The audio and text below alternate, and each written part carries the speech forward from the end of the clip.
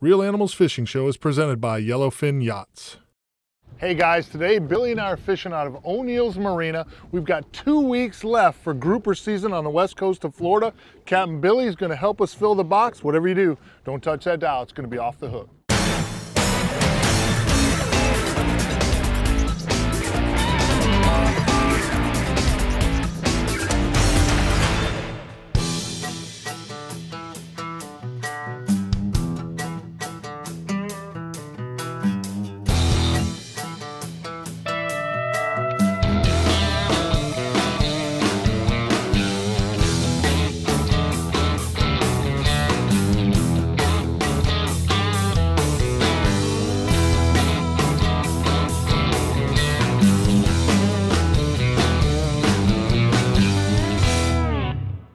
We left the dock this morning. We had very little wind at all, and in about a 20-mile run offshore, the winds have picked up just a little bit. Again, pretty nice out really for October, west central Florida. We're gonna do a little grouper digging. We got some big fish showed up on the machine. Gonna kind of go to battle with some pretty heavy tackle here and see if we can get a couple in the boat. These pieces have been loaded up with gag grouper and scamp and mangrove snapper, all kinds of cool stuff. Might even run into a kingfish today, so we're looking forward to it. Wind's supposed to drop as the day goes on, so it should be just a perfect day to be offshore. Out here, you know, a lot of times heading to a spot, you know, look at your machine because you'll see something that looks really cool that you want to check out before you get to it. Right. And 9 out of 10 times you won't ever make it to your spot. Well, there's so much great structure here. Man, is your bait flipping out? No, you know, I've had a couple little, felt like they nosed into it a little bit, but nothing to really I haven't really hammered it, but man, my bait is freaking. Come on, fish. Come on, fish. Get him, Michael. Something screwed up. Think you got a scamp there, buddy? I don't know, bud. Now, scamp got to be 15 inches. It's not very big, but he whacked it. There's been some little grouper. Circle hook right in the corner. What flavor grouper we got there? Is that a little gag? Little gag, yeah, buddy. Where'd he go? You see that circle hook work just like it was supposed to too. Put him right in the corner of the yap. Just a little guy. Is his belly sticking out or? No, he's good. All right, cool. Yeah, he doesn't need to be vented. All right. He's good. He's good. Whew! Lots of energy right there. Give me a little bit, buddy. Hey, there's fish one. We got a little fish slime on our hands. Right, and I got us a flat line out too, just in case the old kingfish comes by. Always a good plan. Yeah, that wind, if you notice the way that we're laying, Mike, the wind is switched on us, so we're not really right on our stuff. May need to re-anchor here in just a second.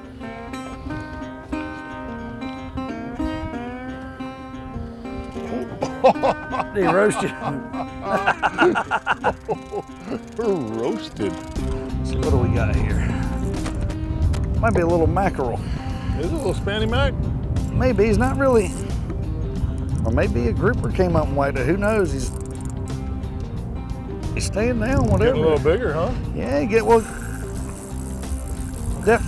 Could be a king dog?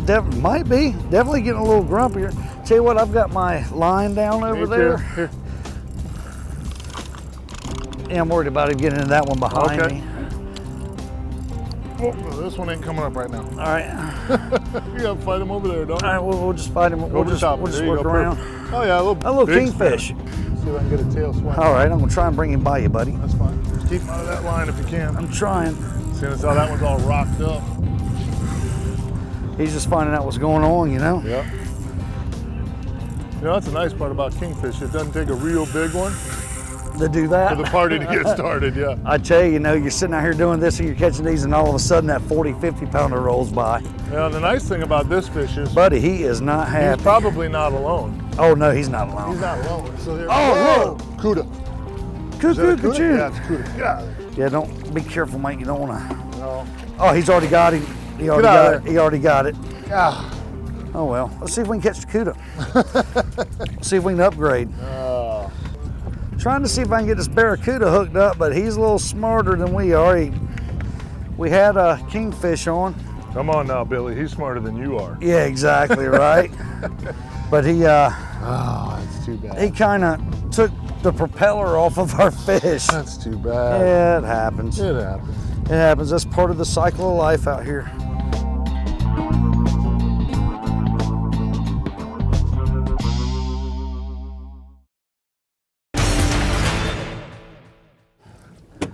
we're not exactly sitting on the piece. The wind kind of blew us around a little bit. So we're gonna sit here for a minute and see Mikey's fish went in the rocks. So we're gonna see if we can get him loose and sit here another minute, let him fire down, see if he can catch us a little scamp here for the supper table. And then we're probably gonna re-anchor to try and position on our piece a little better, because that is key.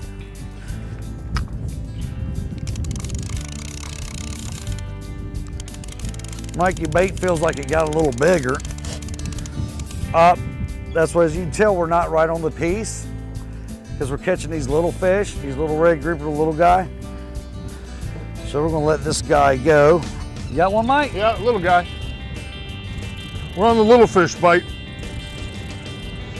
This is my frustration to all the claims that there are no grouper in the Gulf of Mexico, or there isn't enough breeders in the Gulf of Mexico. Because on a lot of trips, you come out here and catch a lot of little fish. That little guy is coming from somewhere. Fun to catch, fun to catch. Another little red. Another little red right in the corner of the mouth. Right in the yap trap. Right in the yap trap? Yep. Again, we got no air bladder coming up, so we don't need to vent them. You always want to remember out here, fishing in the Gulf of Mexico, you're reef fishing for reef species, you got to use a circle hook. You got to have a de-hooker. I'm sorry. You got to have a de-hooker. Got to have a de-hooker and a venting tool on the boat. In case you get that big air bladder come up, you need to come in from the side and vent them. Make sure they're able to go back to the bottom and come back and see us again when they get a little bigger. I finally got one, Mike. Attaboy. I figured you'd get hot. No, he's little, but I tell you what, you know, it's fun. We've been getting, like I say, we've been getting some nice scamp. There's one right there, speak of the devil.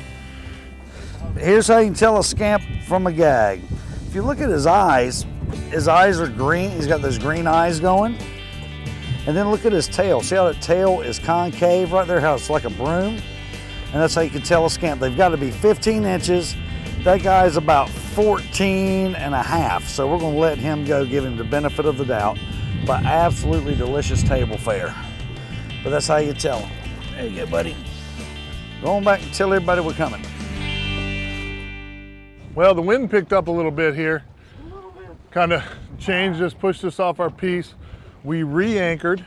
I think anchoring is one of the most important things offshore. To really be good, got to be able to anchor and get on that spot. Machine looks a lot better now. We got a lot of fish down there. We're kind of picking at some little fish, hoping to get another kingfish, hoping to get some big grouper. We'll just see what happens. It's a day of fishing. We're pre-front here. We've got a front headed our way. So we're hoping that that triggers the bite. A lot of times a pre-front, you'll get a big push, a big fish that want to chew and eat before the storm gets here. But we'll see what happens. Get him, Billy. That looks like a better fish, no? Yeah, well, on these little light rods, bro, doesn't take much. even a small fish looks awesome, you know? What do we got here? Another scamp. Is it? Yep. Oh, boy. A little scamperoonie. You are a scamp master. I'm a scamp. Pretty fish. Nice, nice, pretty little fish. His belly's just tight as a tick too, bro. Is it? Mm-hmm. Oh, he just puked up all kinds of glass minnows. I mean, all kinds of little fry bait, bro. He just... There's what's wrong with our bite. He's full. What you got, Mike? I don't know, buddy. Has he got a little attitude for you? A little bit.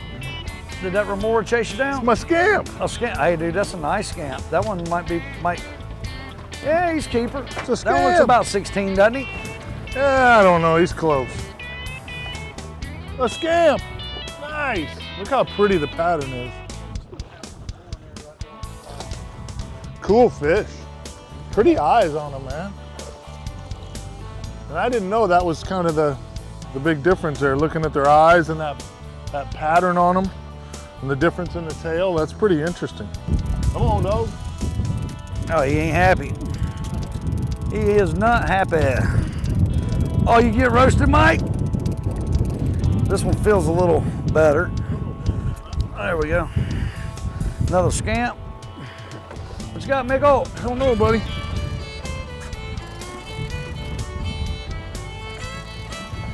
It's not beating up my light rod too bad. Maybe another scamp. It is another scamp. I'm on fire. You're the Scamperoonie. Captain Scamp today. Big Snook Billy. Got him. Come on, big man. Oh! Oh! So close. Ah, sea biscuits. That looked very similar to Homer Simpson fishing.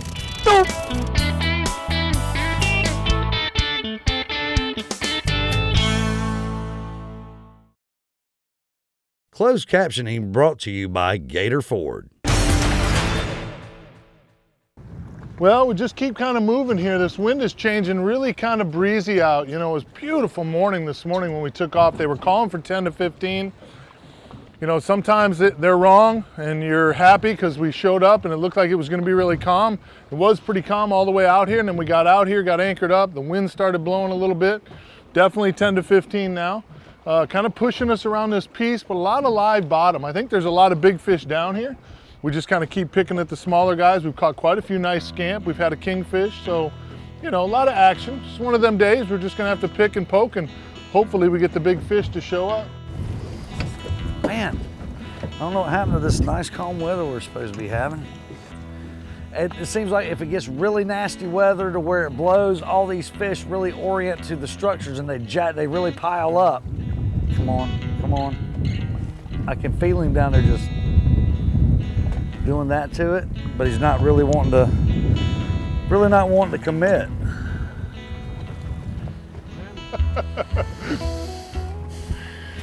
We're on a roll, baby. I just got hit again. I went to get a taste of my drink. I think they got a spotter down there, and he just absolutely almost took this rod out of my hand. Almost took the rod out. Michael, I'm getting roasted, pal. What's that? Okay. He said, send me down, I'm gonna poke him right in the eyeball. I don't know if they eat these guys because they taste good or because they get down there and they're like, would you just shut up? Kind of like you with me, would you just shut up?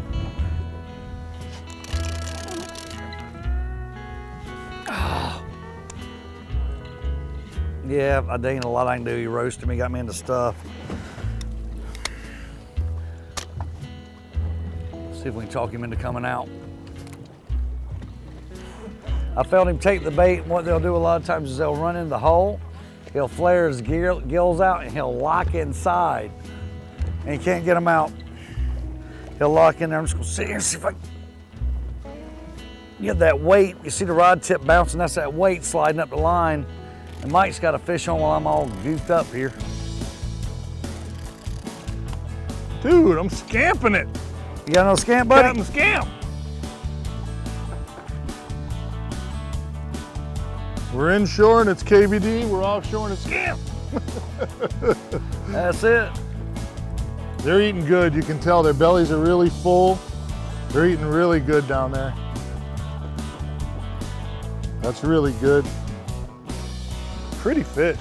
On light tackle, super fun to catch too. What you got there, buddy? I don't know, but he hit it on the move. Sweet, you gotta love that. Oh, stay with me, girl. Could it be another holy mackerel? I think so. Ain't very big, but it's coming this way, a little mac. Oh, you went all Yoda on him, bro. I did too.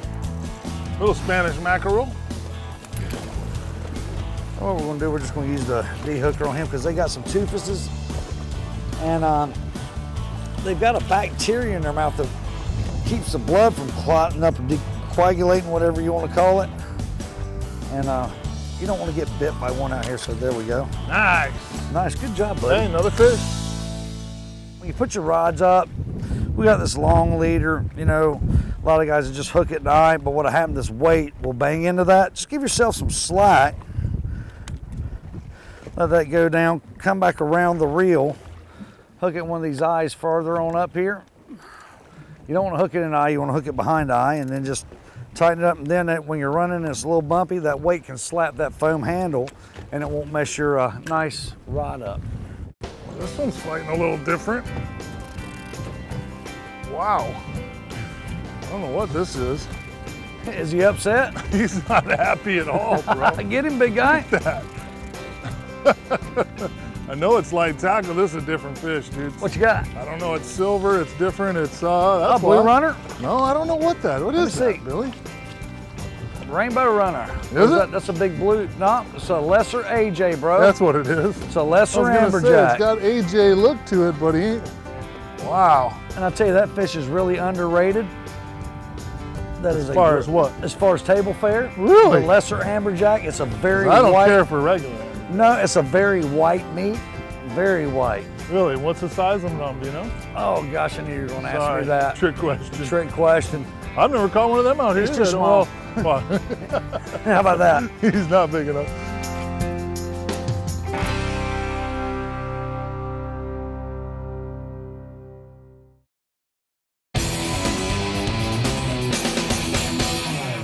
Something that's real crucial about being out offshore, I'm having a hard time doing it today.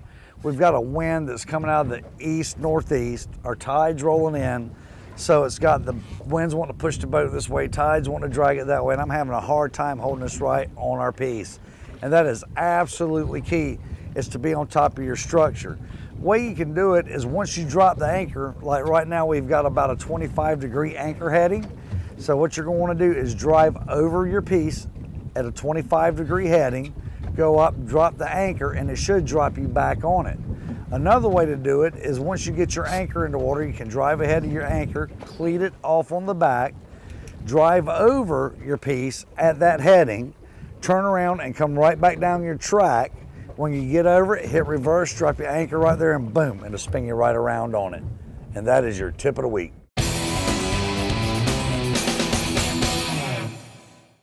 Here, fishy, fishy. That's your line, isn't it? In this 100-yard square that we've anchored up several times on, the machine is showing fish everywhere. Oh, we've got a good show all over this piece. They are there, brother. Yeah, there we go. Uh-oh. Could be a better fish, huh? Feels like a little better fish. Yeah. Yeah? Yeah, he's a little better fish. A little better fish, a little better, a little better. Oh, there you go. A little better. Little rig group out. Boy, Billy boy. Thank you. They're getting a little bigger. A little bigger. We just need that big guy to eat. Another red. A little bigger though. Captain Billy's on a roll. Big Snook Billy working on big grouper. Yeah, right, whatever, pal. You're embarrassing me, Mike. He's close. Yeah, he's close. The red's got to be 20 inches. He looks like he's about 17, 18 maybe. Yeah, he's getting there. Again, we're in that 40 foot of water now. We come in a little further, no issues with venting. Circle hook's getting it done right in the corner of the mouth. Whoop. All you got to do is put them back, rebait, catch another fish.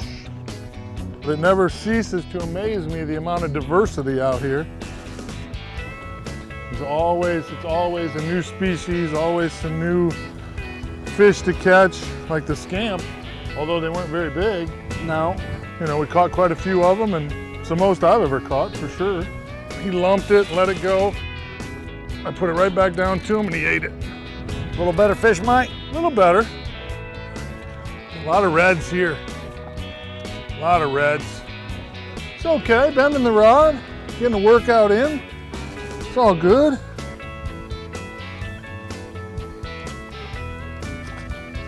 What you got, Mike? Another fish. Another fish. Sweet. Yeah, there's no shortage of grouper in the... That's a little gag here. Little guy? Yeah. We gotta get his mama to eat. Getting bigger. We'll get him, we'll get him. Getting bigger. We're drifting back to the rock pile. We'll start here, we'll just keep easing our way back. I really like it on light tackle, makes this so much fun. You risk losing a big one sometimes if you go light, but then if you do catch some shorts, you're still getting quite a fight out of them. But if you land a big fish on that, you've done something. Yeah, you feel good about yourself, absolutely.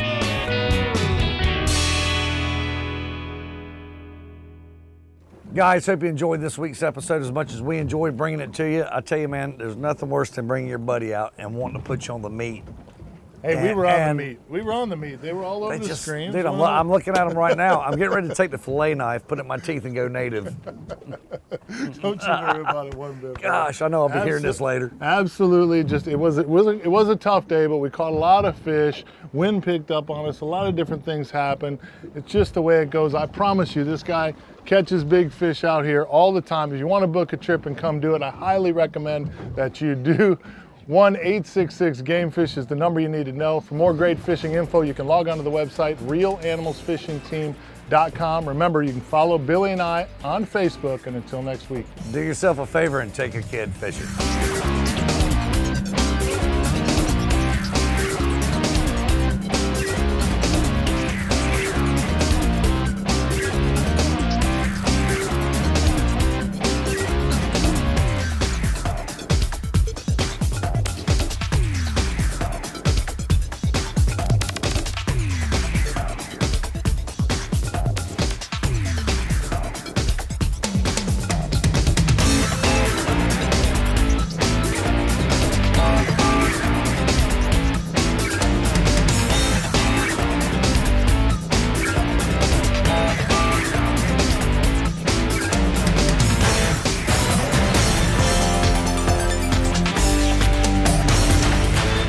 There's moths and flies, and how many miles offshore are we?